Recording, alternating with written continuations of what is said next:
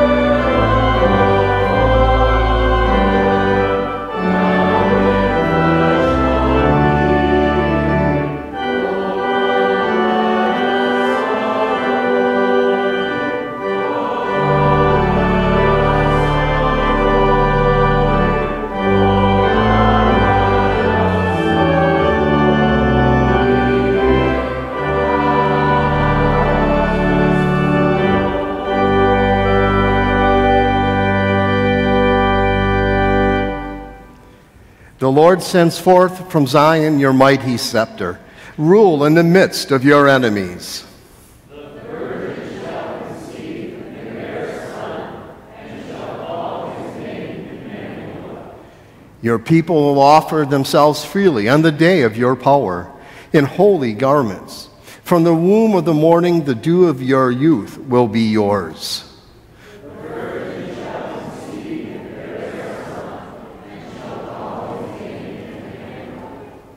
The Lord has sworn and will not change his mind. You are a priest forever after the order of Melchizedek. The virgin shall conceive and bear a son, and shall call his name Emmanuel. The Lord be with you. And also with you. Let us pray. O God, you make us glad with the yearly remembrance of the birth of your only begotten Son, Jesus Christ. Grant that we joyfully receive him as our Redeemer. We may with sure confidence behold him when he comes to be our judge. Through the same Jesus Christ, our Lord, who lives and reigns with you in the Holy Spirit, one God, now and forever. Amen. And you may be seated.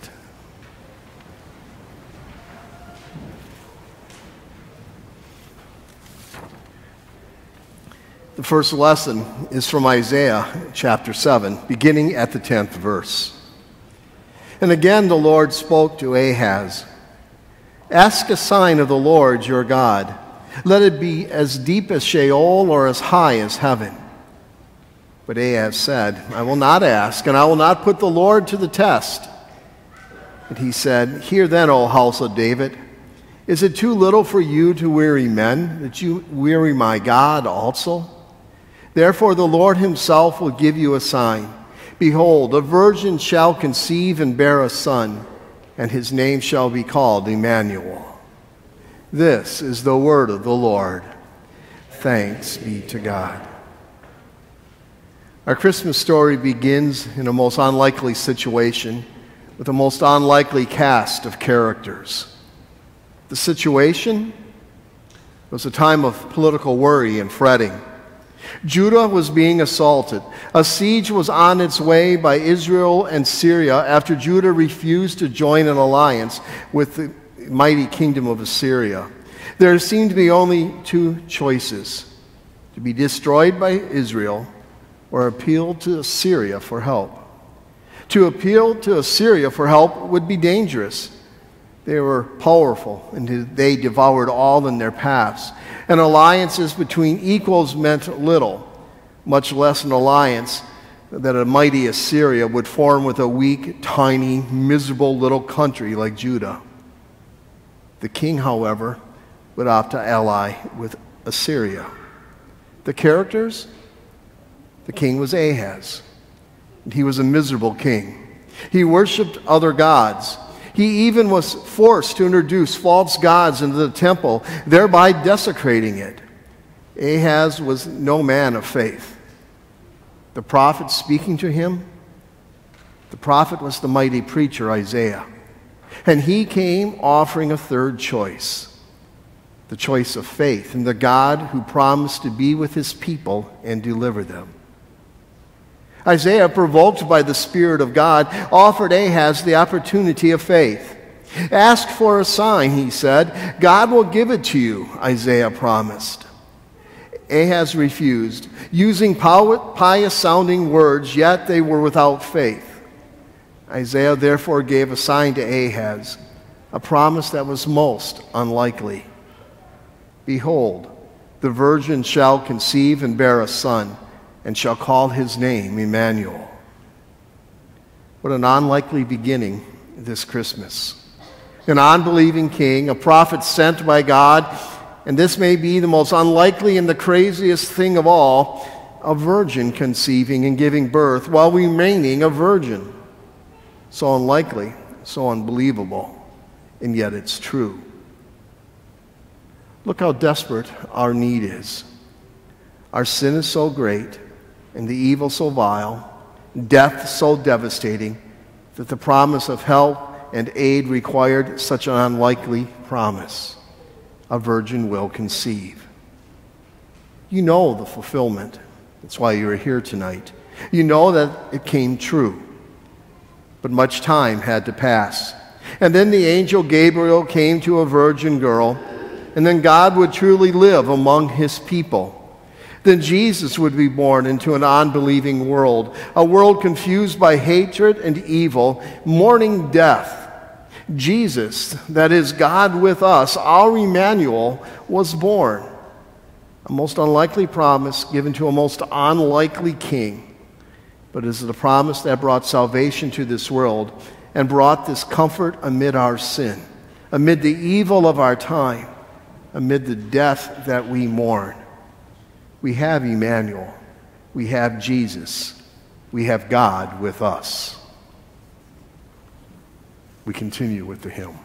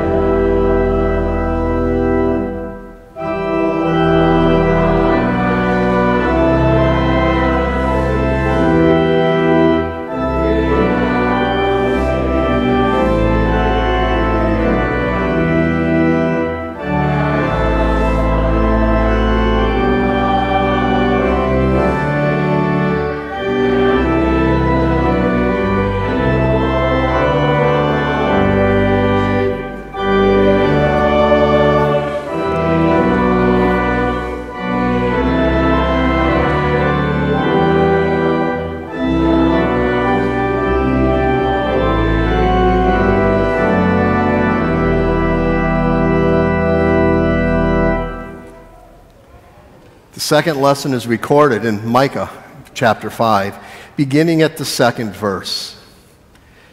But you, O Bethlehem Ephrathah, who are too little to be among the clans of Judah, from you shall come forth for me one who is to be ruler in Israel, whose origin is from of old, from ancient days. Therefore he shall give them up until the time when she who is in labor has given birth. Then the rest of his brothers shall return to the people of Israel. And he shall stand and shepherd his flock in the strength of the Lord, in the majesty of the name of the Lord his God. And they shall dwell secure, for now he shall be great to the ends of the earth. This is the word of the Lord.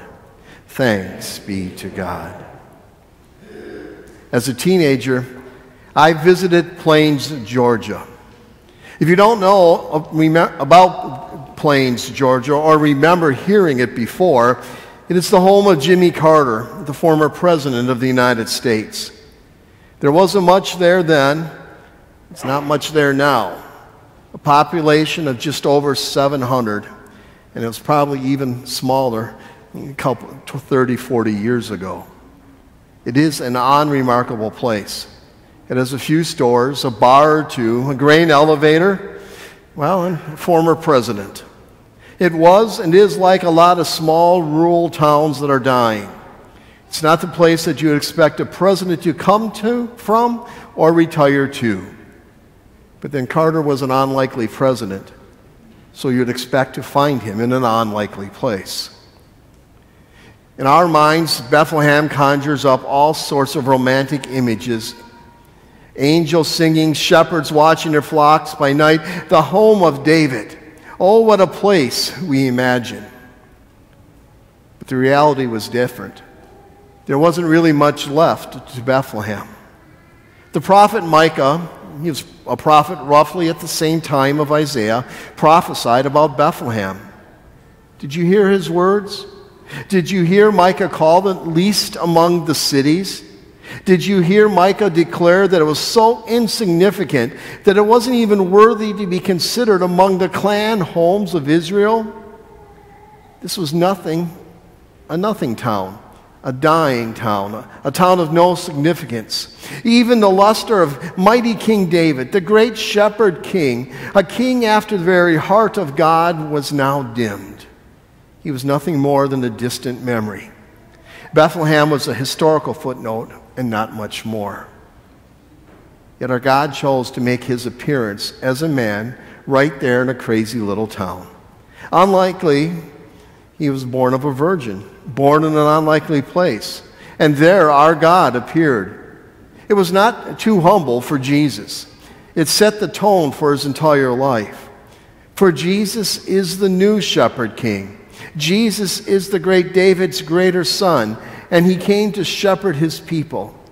Even that, however, took place in an unlikely way.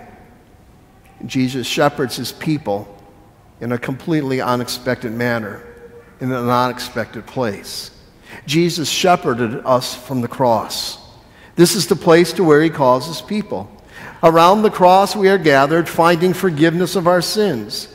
To the cross we are shepherded, seeing the dying of death. At the cross we are shepherded to find a new life. Jesus is that good shepherd, but he leads us from the cross and leads to the cross and through the cross to eternal life. What an unlikely place to shepherd from. But we shouldn't be too surprised, though. Unlikely ways to work and serve his people have always been Jesus' mark. Look at the way it is happening today. The leadership of Jesus, that is Jesus shepherding his people, comes in unlikely places that are easy to overlook and miss if we only see with our natural minds. With the eyes and minds of faith, though, we see clearly and find God at work. And what do we find? We find words that don't seem overly powerful to be the very gift of eternal life for those who believe. I forgive you in the name of the Father and of the Son and of the Holy Spirit are the very words of life. Scripture faithfully taught and explained by men who are no greater or no less a speaker than anything else other than the words of life. And that alone is to bring comfort to hearts and bring us to the green pastures of God's Word and make them grow within our hearts and lives. Poured water, bread, and wine, they don't seem like very much. They are unlikely places for our Savior to be. But that is exactly where our Savior, Jesus, appears to us. It would have been easy, to despise Bethlehem. But to do so would have to miss this unlikely village that it was the birth of our Savior. It is easy to overlook the words spoken here in this congregation, the water applied, the bread and wine offered here. But to do so would mean missing the unlikely place where our Savior meets you, meets me, and meets the world. We continue with the hymn.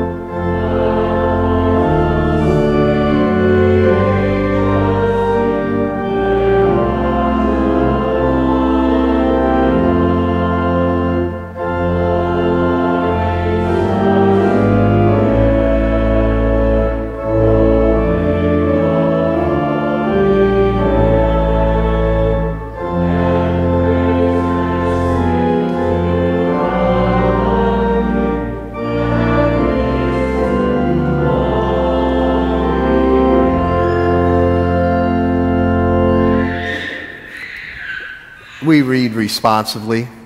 In those days, Caesar Augustus issued a decree that a census should be taken of the entire Roman world.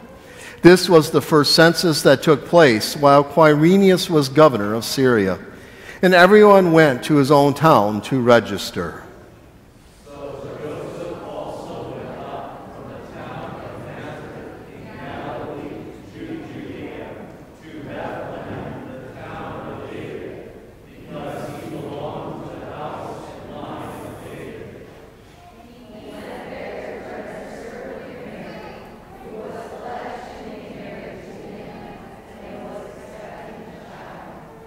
While they were there, the time came for the baby to be born, and she gave birth to her firstborn, a son.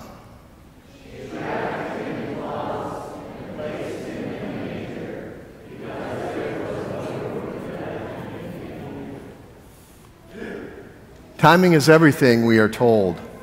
We are told that there are tipping points in business, in life, in decision-making. We are taught, or told, to watch for the signs when the best chances for success is found, and then act, and act quickly.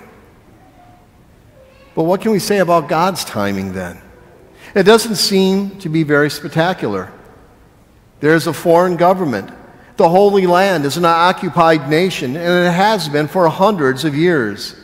The cost of living was about to go up. A census was underway in order to make more efficiently tax methods that the people would have to pay to a ruler living far off, and they would be more and more under his thumb. Yet, this is the time that God chose to send his Son. According to Paul, when the fullness of time had come, God sent forth his Son, born of a woman, born under the law. We may not have chosen such a time. It doesn't seem like a tipping point for you or me, but God chose this time. We would have waited for the ascendancy of an empire out of Palestine. We would have wanted to choose as the tipping point a time when the birth, the ministry, and the message of Jesus would get the most immediate airtime. That would be our time. But this was God's time. It was the fullness of time, the time that was meant to be. It was an unlikely time, but the right and proper time for God to act. It was an unlikely time, at least in the human, fleshly way of thinking. But this was the right time for God to redeem those who were caught in sin, to buy back those caught in Satan's power. That time, for reasons only that God himself knows and can understand, was right and proper. God picks unlikely times to work. Do you want another example? We have made Christmas so often about family. We are told in secular Christmas music that this eve and tomorrow on Christmas Day, they're really about family gathering together around a fireplace. It is about the children we hear, and we say, this is about the children. This is all about their happiness and joy. Yet this year, the Christmas gatherings may be much different. You know, all we have to do is look around this room, and we see less people and more spread out. The pandemic has affected many things. I hear time and time again, how will Christmas ever be the same? Make no mistake, God has chosen this time to do his work. This is the time that God has chosen, an unlikely time to many, for us to look away from our families and our children, our standards of what are important. God has chosen this time for us to look away from what is so close and important to us and look to his family, to see his Son, born of a woman, born under the law, born at an unlikely and an inconvenient time. Today is the day, the writer to the Hebrew tells us. Today is the day, the unlikely time in the eyes of the world, but the right and the best time in God's time. Today is the day for sin to be cast off, for faith in the babe born in Bethlehem to be seen as he ought, not as a symbol of purity, but to be seen as our Savior. God's time is often unlikely in our minds. Christ was born at an unlikely time to us.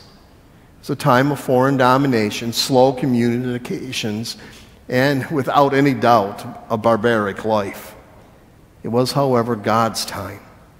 Today is an unlikely time for many to relook at their lives, for we have made this night of sentimentality and family. But this is a time that is God's time. And amidst this COVID pandemic, and against the upturning of our lives, this has become a time of repentance and salvation. It is time for us to form a new family, the family of God, that looks to Jesus in faith. An unlikely time? Yes. But it is God's time.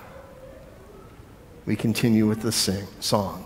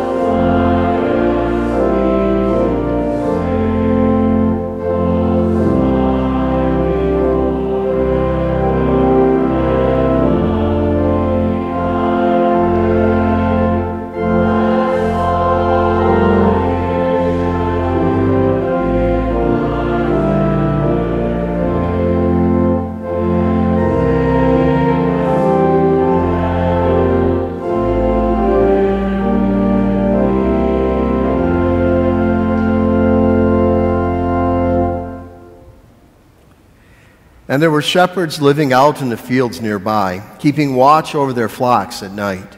An angel of the Lord appeared to them, and the glory of the Lord shone around them, and they were terrified. But the angel said to them,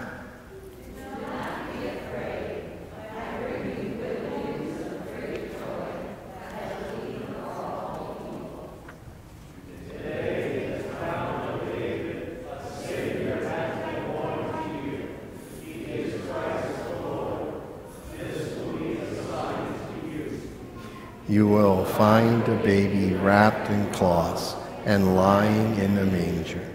And suddenly a great company of the heavenly host appeared with the angel, praising God and saying, Glory to God in the highest, and on earth peace to men on whom his favor rests. Though we have a children's sermon marked, we obviously are not able this year to do it as we would like. And so we'll continue on with the hymn.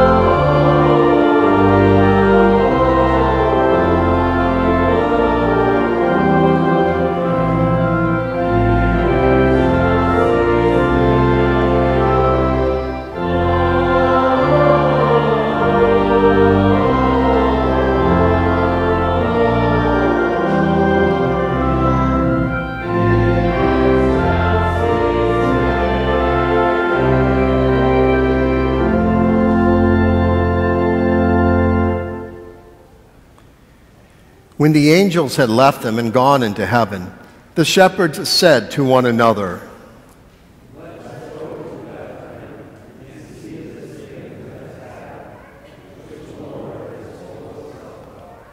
So they hurried off and found Mary and Joseph and the baby, who was lying in the manger. When they had seen him, they spread the word concerning what had been told them about this child. And all who heard it were amazed at what the shepherds said to them. But Mary treasured up all these things and pondered them in her heart. The shepherds returned, glorifying and praising God for all the things they had heard and seen, which were just as they had been told. We are, as a people, greatly concerned about the spread of diseases and viruses, especially this year, and rightfully so. Our cars, our offices, and our homes are littered with hand sanitizer. Our classrooms are filled with wipes to clean desks, door handles, and who knows what else. Does it help? Absolutely. But people still get sick. We just want to eliminate every chance encounter with germs and viruses that we can, and that is smart. That's why the shepherds, from our point of view, were unlikely visitors for the baby Jesus. They came, but they were not who we would have picked. Remember, they lived and they worked in fields. They weren't the clean-looking guys we see in our Boar's Head festival. They lived and worked in the fields. They weren't the nice-looking, smiling children that we have in our school programs. No, they were dirty people. They would have been in fields for days, maybe even weeks at a time. Baths or showers were not available, and not too common anyway in that day. They would encounter death on a regular basis. Remember the stories of David? He, as a young shepherd, took on lions and bears who attacked the flocks. These were men who were dirty, who would not be able to enter the temple many, many times because of their uncleanness. And yet, here are our unlikely visitors, the shepherds. In and of themselves, the shepherds were not worthy first visitors. Something happened, though. God called them through angels. Those who were unacceptable by most human standards were made acceptable. God had made the unacceptable acceptable. The dirty were made spiritually clean, and all by the call of God. What a great reminder for us. We gather here to visit Christ. But what kind of people are we? In and of ourselves, we all too often are modern-day shepherds. Sin clings to us, death has touched us, we walk in its shadow. To come into the presence of the holy God, in whom is pure life, into the presence of his Son, who brings pure life, it's audacious and bold. We have no right, for we are not holy, but marked by sin and death. Yet, here we are. We have come. And why? We come because we've been called by God, even as the shepherds were. We have been called and made clean by Christ through faith alone. It is much like the parable that Jesus told. The wanderers and the bystanders were invited into the king's banquet. They came to celebrate with the king, but they needed to be dressed appropriately. Their average, mundane, everyday clothes were simply not acceptable. So the king gave them new garments to wear. One man, however, chose to enter without this garment. Do you remember what happened? He was thrown out. We are those this day who have been invited to visit with the Christ child. We come into his presence only through faith, hearing the call of God, trusting that he who calls has clothed us with his holiness, his righteousness, his goodness. Oh, how beautiful this is, how true it is. We can gather here tonight or tomorrow on Sunday without faith, but then it would bring no benefit at all. Only through faith, like the faith of the shepherds, can we marvel at the gift that God has given for our benefit. Unlikely visitors, the shepherds are, and we are. Amen. And may the peace of God, which passes our understanding, keep your hearts and your minds in Christ Jesus unto life everlasting. To God alone be all glory. Amen. We continue.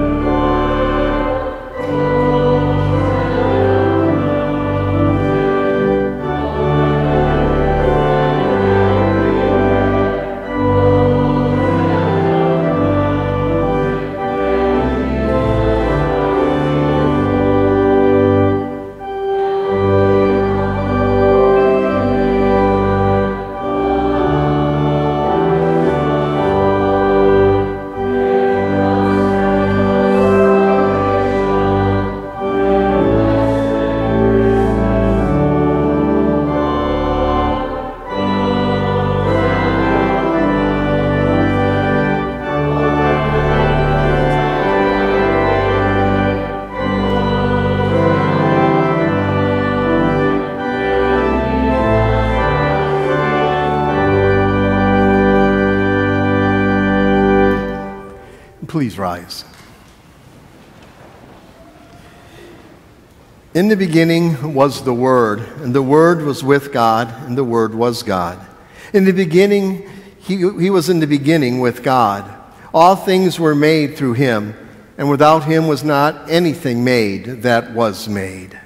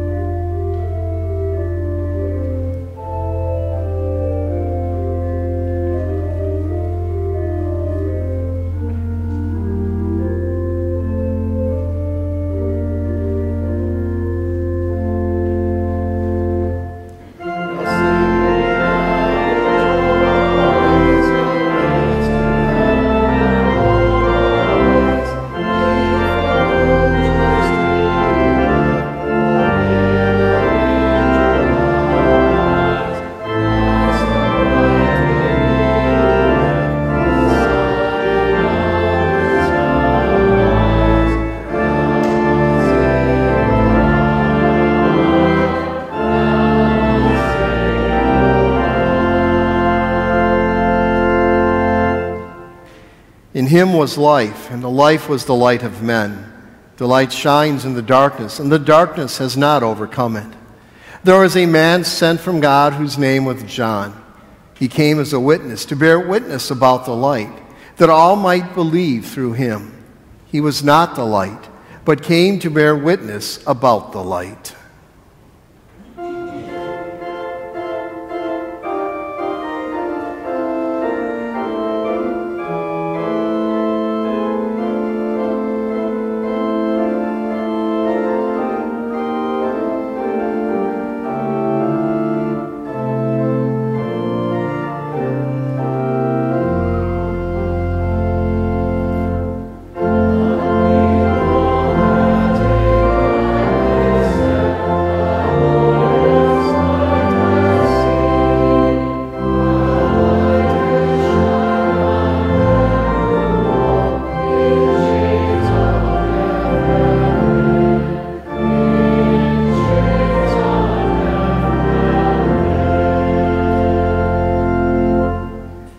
The true light, which gives light to everyone, was coming into the world. He was in the world, and the world was made through him, yet the world did not know him. He came to his own, and his own people did not receive him. But to all who did receive him, who believed in his name, he gave the right to become children of God, who were born not of blood, nor of the will of the flesh, nor of the will of man, but of God.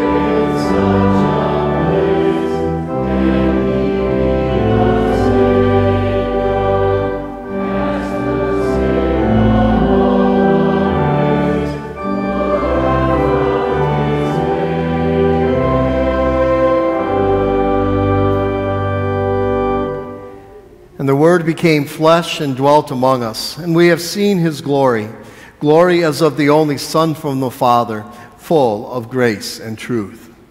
John bore witness about him and cried out, "This was he of whom I'm said, he who comes after me ranks before me, because he was before me. For from his fullness we have all received grace upon grace. For the law was given through Moses. Grace and truth came through Jesus Christ.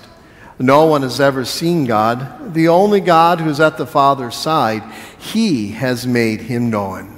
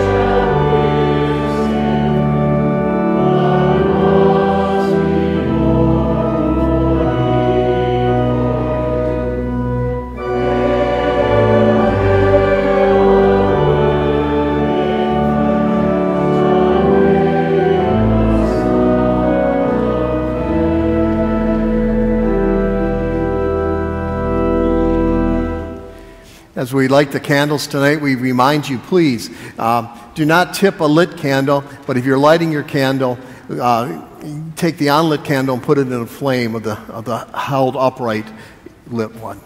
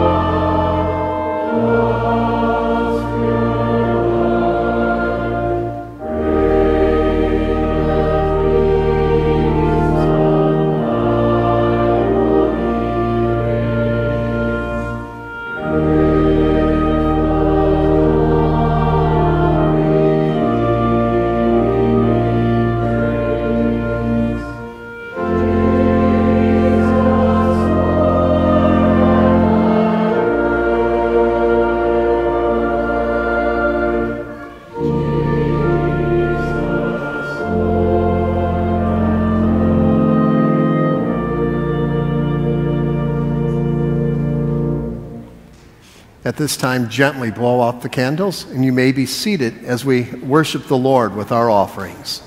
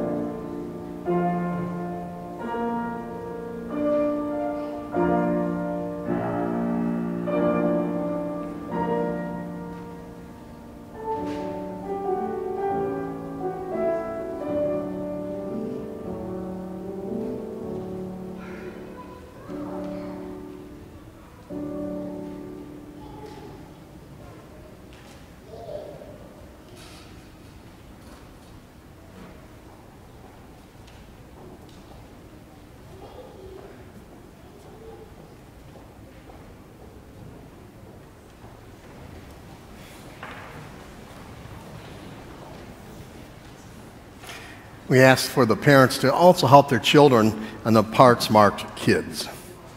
And we pray. The people who walked in darkness have seen a great light.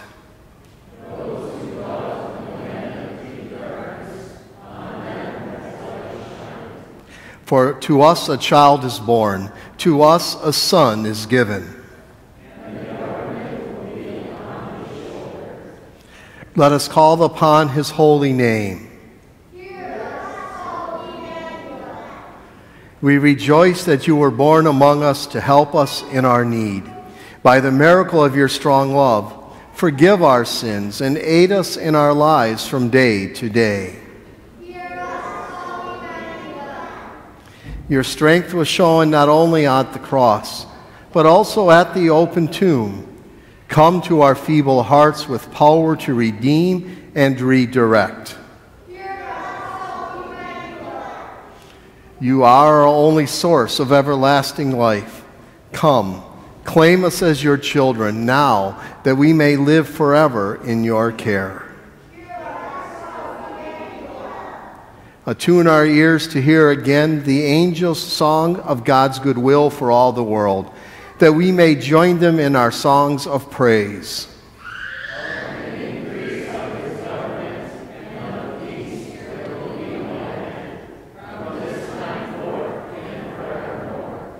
The zeal of the Lord of hosts will do this. Amen.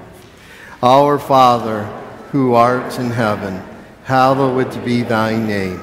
Thy kingdom come, thy will be done, on earth as it is in heaven. Give us this day our daily bread, and forgive us our trespasses, as we forgive those who trespass against us. And lead us not into temptation, but deliver us from evil. For thine is the kingdom, and the power, and the glory, forever and ever. Amen. The Lord bless you and keep you. The Lord make his face shine on you and be gracious to us. The Lord lift up his countenance upon us and grant us peace. Amen.